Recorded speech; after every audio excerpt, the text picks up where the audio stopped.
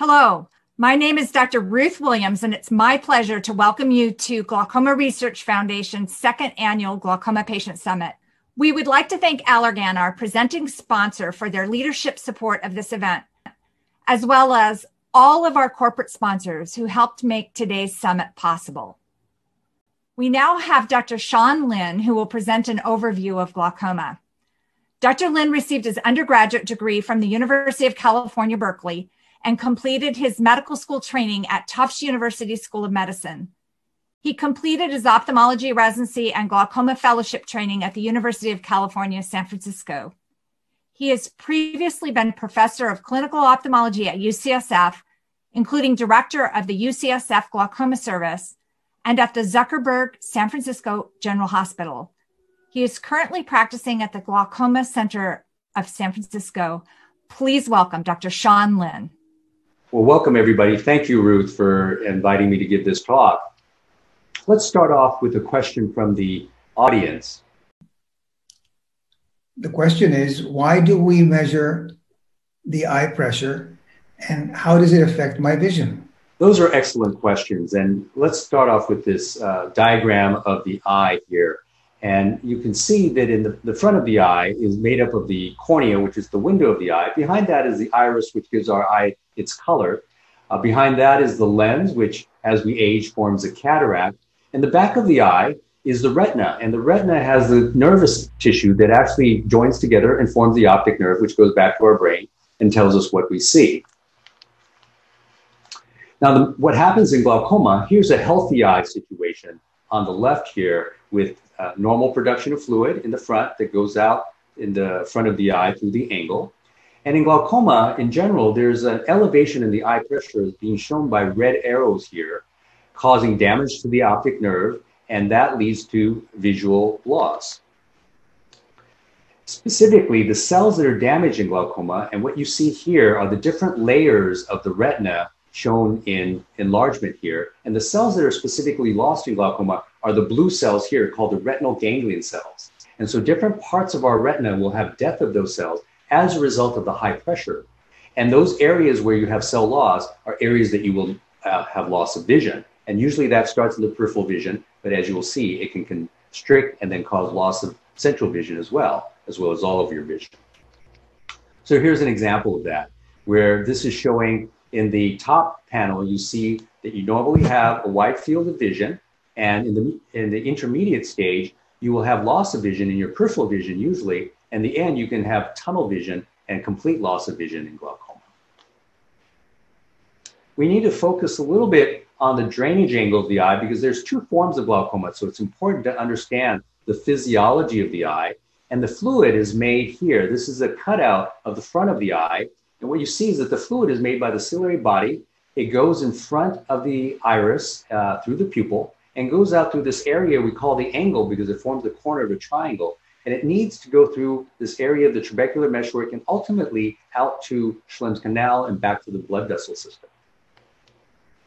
In open angle glaucoma, as you see on the panel on the left, is a situation where the angle looks open and normal, but there is on molecular basis blockage of the outflow and therefore an elevation in pressure. In the closed angle situation, it's anatomically closed where the angle, the iris and the cornea come together in the area where the fluid goes out, and then you have blockage of that fluid outflow and elevation in intraocular pressure.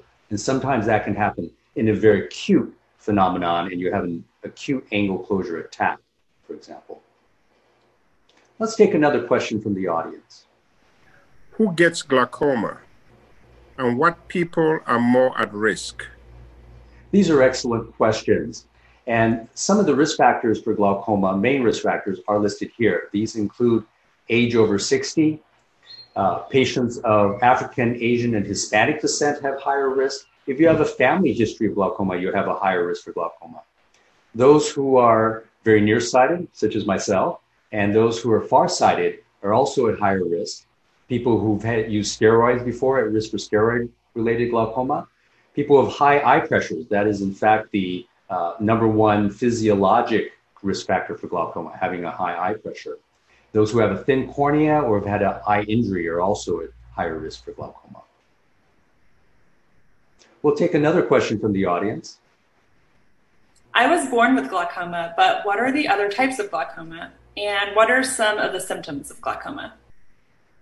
Those are excellent questions as well.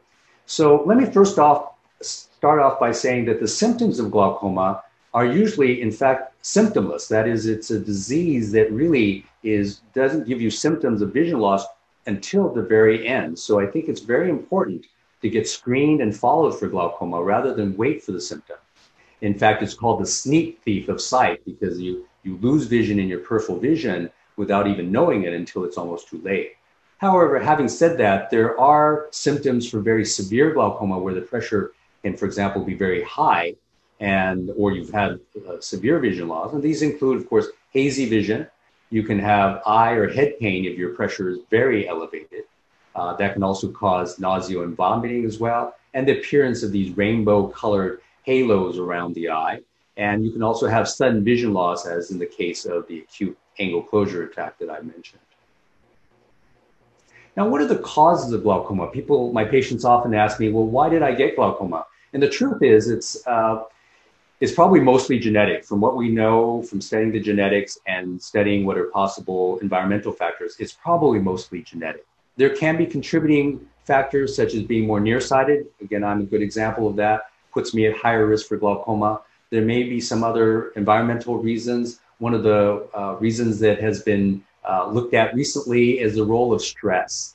And some of the best indirect evidence for that is through studies showing that meditation actually can lower intraocular pressure and also influence factors that may develop into glaucoma as well, enhance those factors. So that may be a possible contributor as well. There are many different types of glaucoma. The primary type of glaucoma, the number one type of glaucoma, is what we call primary open angle glaucoma. And primary meaning that it is a disease in and of itself, not secondary to some other factors such as trauma.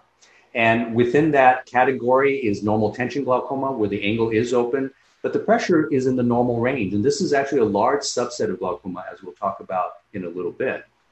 The second most common form of glaucoma, which is actually very prominent worldwide, especially in Asia, is primary angle closure glaucoma, where the angle, as I described, is actually closed off and can cause the pressure to be elevated and cause loss of vision. In fact, this type of glaucoma is actually much more devastating and much more aggressive. So it actually causes probably the majority of the glaucoma blindness in Asian populations. Pseudo-exfoliation is also a very common type of glaucoma in which white material is released in the eye and actually goes and clogs the area where the fluid goes out, causing the elevation in intraocular pressure. There's many other types of glaucoma as well, and I'll make a special mention about congenital glaucoma, which is a form that the child is often born with or often develops soon after birth. And it's, again, a very devastating type because it's often very high pressure in the eye, causing the eye to have enlargement. Often the cornea will be white. And since it affects the child at such an early age, again, much more devastating over the course of the patient's lifespan. A little special mention about normal tension glaucoma, which actually is not as rare as we once thought it was. It's, again, a disease where you have glaucoma even with the pressure in the normal range, usually toward the high normal range. The treatment's still the same. We still lower intraocular pressure, but it's a disease that's harder to pick up because, pressure's in the normal range and the patient and the doctor may not be as alert that this may, be a form of glaucoma in the patient. And so it's something that we have to be very vigilant against. And this is a disease that is much more common in certain populations. In the Asian populations in particular, there's much more prevalence of this disease. Specifically in the Japanese and Korean population, it's by far their number one form of glaucoma. It accounts for about 80% of the glaucoma in these populations. And in the Chinese population, it's also about almost half of the glaucoma in the Chinese population is where it's normal tension glaucoma. We'll take another question. Good morning. I would like to ask, how do you test for glaucoma? And what are visual fields and OCT tests? And how are these results interpreted? These are great questions about, about the diagnosis of glaucoma and about following the progression of glaucoma, for example. So the way we diagnose glaucoma is that we measure your intraocular pressure to see if it's elevated. We also measure and also related to that, by the way, is measuring your corneal thickness, because that's a modifier of the intraocular pressure and how we think of the intraocular pressure. So that's as part of standard of care, is looking at what your corneal thickness is. The optic nerve exam as well, and visual field testing, and finally gonioscopy to determine if you have open or closed angle glaucoma. For the eye test, many of you have probably already had this. This is the gold standard for us in ophthalmology, where we have a probe that gently comes and tests the pressure on the surface of the eye. And this is our way of determining whether you have and are higher risk for elevated intraocular pressure and glaucoma. We also look at your optic nerve. It can be through this method or the slit lamp, where we assess your optic nerve and determine whether you have an optic nerve that's at risk for glaucoma. These are examples of the optic nerve exam. And on the left, you see a healthy optic nerve. And a healthy optic nerve is this circle here. And we want to see it filled with healthy, healthy optic nerve tissue, which is orange in color. There's often a cup, which is more pale looking. And usually it's a very small proportion of the entire optic nerve, maybe up to 20% of the optic nerve area there. And so you see this person has a small cup, which is normal. What happens in glaucoma is that optic nerve tissue is squished, it's damaged, and you lose a lot of it, if not most of it. And on the right panel, you see an optic nerve that looks very pale. In fact, it's almost entirely a cup, and there's almost no optic nerve tissue. There is, it's very thin, and it's just at the very edge there.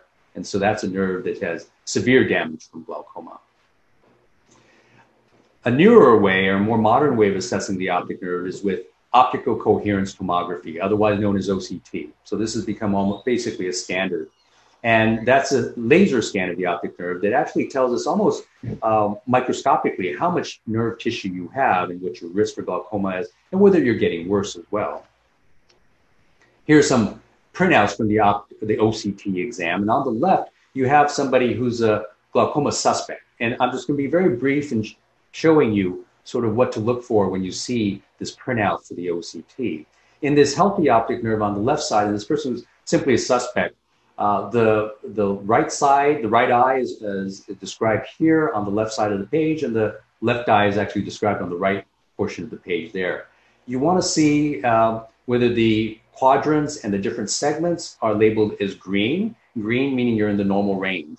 If you're in the yellow range, that means you're borderline, and red means you're outside of the normal range. So what you see on the right in somebody who has glaucoma, and pretty significant glaucoma, is that you have these different quadrants and segments of the optic nerve, specifically the retinal nerve fiber layer tissue, that is either in the red or the yellow range, and those signify areas of probable nerve tissue loss, and you would expect to see perhaps some visual field loss associated with that.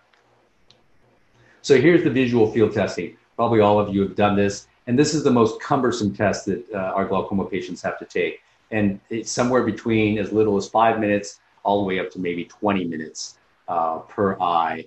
And it's one where you have to click the button every time you see a light in the periphery. And this is a very critical test. It lets us know how much vision you've lost, and also lets us monitor whether there's progression. Here are some examples. On the left, you see a normal visual field in which the person was able to basically hit the button every time they saw the peripheral spots in their visual field. There's a dark spot there, and that's normal. That's a physiologic blind spot, which basically all of us have.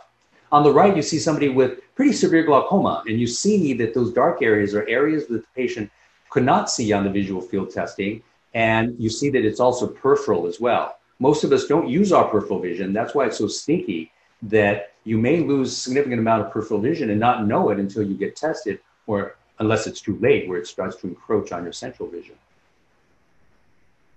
And the last test I'll talk to you about is gonioscopy. This is where a lens is placed on your eye after anesthetic, and it's used to assess whether the angle is open or closed, whether you have the open versus closed angle type of glaucoma. And I'll talk very briefly about treatment. Dr. Paul Singh will talk later in more detail about treatments, and including some of the newer treatments and newer surgeries, and these are very exciting. But I'll give you just a broad overview about what treatment's about. The only thing approved for treating glaucoma is to lower the intraocular pressure. And this can be either through medical treatment, that is usually eye drops, and there are 4 or 5 classes of eye drops that we can choose from, or you may be on multiple classes. And also you can advance to doing laser or incisional surgery. In fact, often laser is now used as a first-line treatment because it is a very safe and form of treatment for glaucoma. We hope in the future that we'll have medications that will protect the optic nerve, the field of neuroprotection, directly protect the optic nerve, besides lowering the intraocular pressure. There are all alternatives for glaucoma treatment. My patients ask me often, what else can I do? You know, is there something besides using the eye drops or getting laser?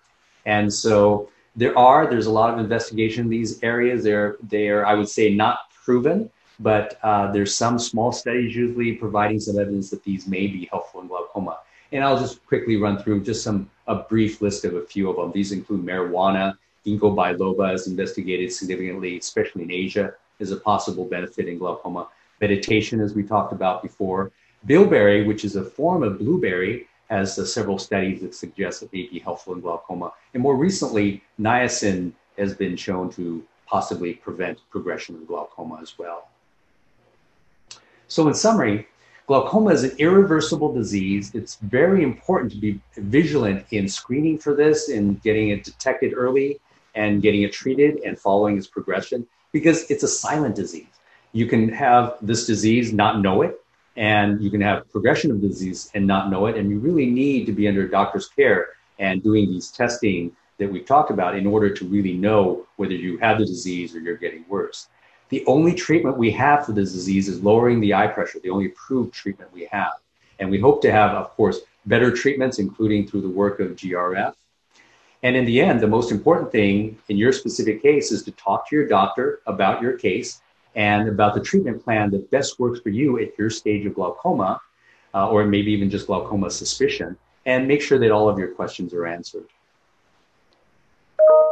And I look forward to our discussion and any questions from the audience. Thank you very much.